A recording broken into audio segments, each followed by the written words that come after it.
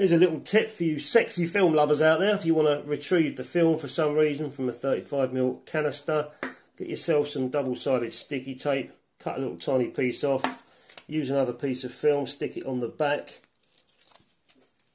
and then shove it inside like so. Sticky tape down so it sticks to the film inside. And turn it anti-clockwise, and you should start seeing your piece of film go inside like so. Grip hold of it and then just let it go through a little bit, and then just pull and it will come out. There it is. There's your film leader. Handy little tip.